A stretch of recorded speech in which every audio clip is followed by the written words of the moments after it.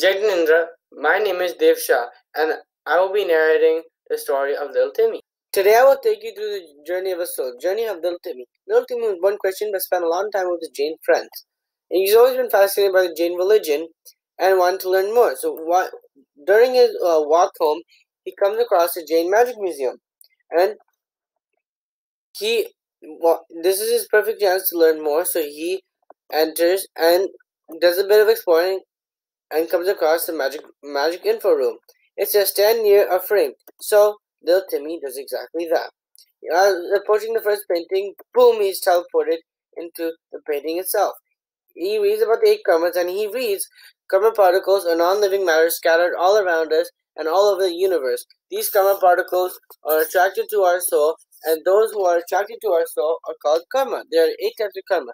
Reading all of this, Little Timmy goes back into the portal, where then he is teleported again into the next painting. He reads about the 9 tattvas. In the first painting, he reads 4, Jiva Jeev Pap Punya. Then he goes towards the Mordor, and boom, he reads about the next 5 tattvas. After reading all this, Little Timmy heads to the portal and is then teleported into the next painting, which is Ashav. Ashav is one of the tattvas. Little Timmy has heard this before. It refers to the influence of body, mind, and speech causing the soul to generate karma. There are 5 types of Ashavs. After reading all of this, Little Timmy heads back into the portal, where then he is teleported again into the next painting, which is Samvar. The manner by means there is stoppage of fresh karma not letting it affect the soul. And this is also one of the tattvas. There are 5 types of Samvars. Reading all of this, Little Timmy goes back inside the portal, where then he is teleported into the next one, which is Nidra, also one of the tattvas, and it refers to shedding karma, to free the soul from all karma it has done, hence shedding of karma. There are 12 types of Nidras to subdivide into 2 categories, external and internal. He reads this and then walks towards the Mordor, where he is teleported into the internal Nidra slide, where he reads about internal Nidra. Then walks towards the portal, where then he is teleported into the 18 Papastanics painting. We indulge ourselves into pop every day in our lives, and to be mindful of these pops and to avoid them in our lives. He reads about all the 18 types of pops that you can do, and Timmy is to be mindful of these and not do them in his daily life, which then he heads towards a portal and into the next painting, which is Kashai. There are 4 types of Kashais, and Kashai is also part of the 18 Papastanak. The 4 types of Kashais are Krodh, Man, Maya, and Lobh.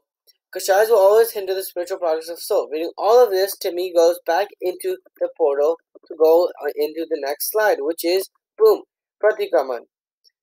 It is a way of Nidra, and there are 5 types of Pratikramans. Rasi, Devasi, which is morning and night. Fortnightly Pratikraman, which is Paishak. Chamasi and Samatsari is quarterly and yearly. Reading all this, Little Timmy heads back into the next painting, which is Dhyan. Dhyan is a way of meditation.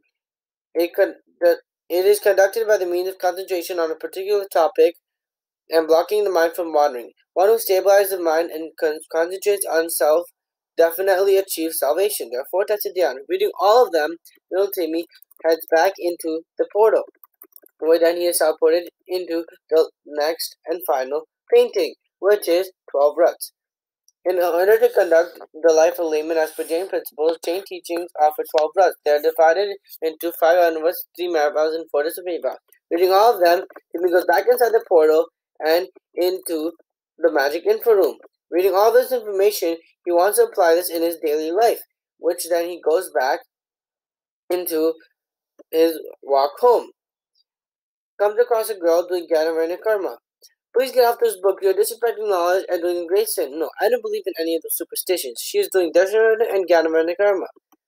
They are not superstitions. Please, you might get hurt as well. Okay, fine. As she's about to get down, little Timmy says, "You dropped your phone. Let me get that for you." "No, do not touch my phone. It is very personal and I treat it like my baby. I am very attached to it, so do not touch it. I repeat, do not touch it. You should not get attached to such items. I don't care what you say about my phone, just don't touch it." Uh, After handling the situation, Timmy moves on with his day and then is approached by a man. "Hey, do you want to enjoy something exciting called special type of super sweet and sour pack of candy? Only $5. Timmy replies politely, "No, thank you. I'm good." "Ah, take some candy right now and give me your money." "Relax. I'm not interested in candy. It just tastes good at first, but then will give you sore throat and sickness," addressing the weight in the karma that the man has. Maybe I just had a bad day. It's okay. I will forgive him and just give him some money and won't take any candy. "Here, don't give me the candy. Just take some of this money." In this scene, the candy seller is doing karma by ashrafs such as Pramad Ashraf, Avirti, and Kashai. He is showing these ashrafs because he has a lack of restraint, which is Avirti, and having unawareness and not being mindful of his actions is Pramad. He expresses his passion like anger, aggression, thus showing Kashai Ashraf. And little Timmy is doing great extensive summer. At this point, little Timmy is conducting himself through Samati Summer, controlling his religious values and restraining his reaction to the candy seller. He is not rude to him, thus blocking his karma by means of Basha Samiti. As a result, he is also curbing his actions between Mano, Vachan, and Kai, leading to Gupti's summer. Then little Timmy moves on with his day and then sees an Acharya Bhagwan. "Oh my god, Acharya Bhagwan is sitting right there, about to sit for his pratikaman. Let me wait here until he is done." "Matin Mandabi Gurudev, sorry to disturb you, but can you please give me the 12 hours of Shavak?" "Yes, of course. I just want the first A, which is the first one is a Himsa, which is non-violence, right?" "Yes, but Himsa cannot occur physically, but through Mano and Vachan as well." Okay, I'm clear on the next one, but I not fully understand the merit vows." The merit vows are the ones that you do to prevent the karma that you do on a day-to-day basis. The first one is Digvra, which limits the area of activity due. The second one is Boga Bogvra, which limits the amount of consumables and non-consumables you do. The third and final one is Natadanvrat, which is to avoid any unnecessary sins like gossiping, hurting someone's feeling, and etc. "Oh, okay, Acharya, I fully understand all the vows and will take them." "Yes, certainly." "Good day, Gurudev. I will take these vows." Then later in his day, he sees a man swatting at flies. "Hey, don't swat at the flies. They have a life too, you know. Stop. You have to stop." "Why? I don't care about his life. Flies is bothering me, so I will kill it. And I'm angry, and I really hate flies. I wish they never even existed." "Then just move away. You're doing a bigger sin by hurting that fly." "Who are you to tell me? You dare say anything to me? Do you even know who I am? Nobody tells me anything. How dare you? Who do you think you are?" "Relax. I do not mean to offend you, but I'm just kindly requesting you to leave the fly alone. Please." "Oh, okay, fine."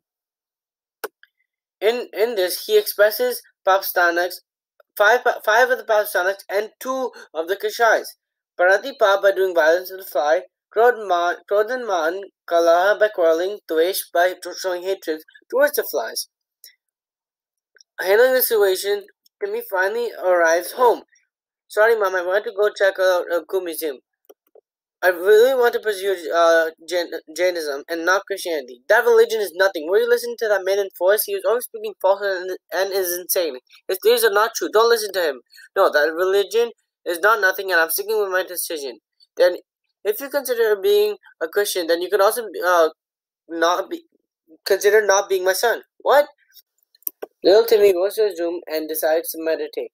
He remembers about the non-auspicious Artha Dhyan, by which he can identify his suffering, and Ruda Dhyan, through which he can analyze his pain, which was the loss of his dad. He eventually decides to leave his mom and home and to shut off his karma by doing Nidra. He decides to do Anasam, Rasatyag, Unadari, and Prashit by doing Pratikaman. Little Timmy leads to his spiritual journey.